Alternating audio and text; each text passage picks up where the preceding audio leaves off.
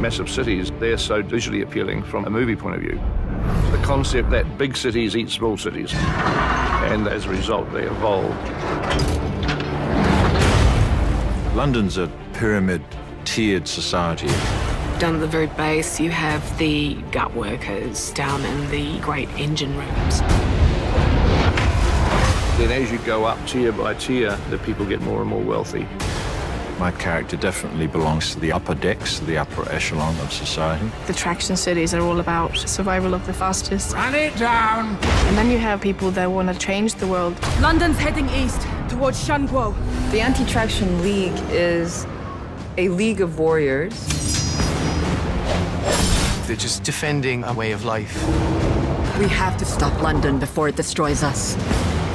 They have very different philosophies about how to survive. Those that want to live in static settlements have all shored up their resources and live there in peace and harmony. Tonight, we take the fight to the Anti-Traction League.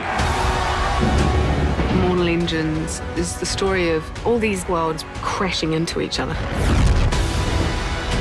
The physics behind some of the stuff that we're building, it's definitely finding that sweet spot between something which is convincing and selling that scale. When it came to ingesting other cities, we organically figured that one out. We did have tests. We did look at a lot of reference, especially big machinery crumbling and getting destroyed. Mortal Engines feels like it's got a great rolling momentum to it. How often do we go to the movies today and see things that we genuinely have never seen before?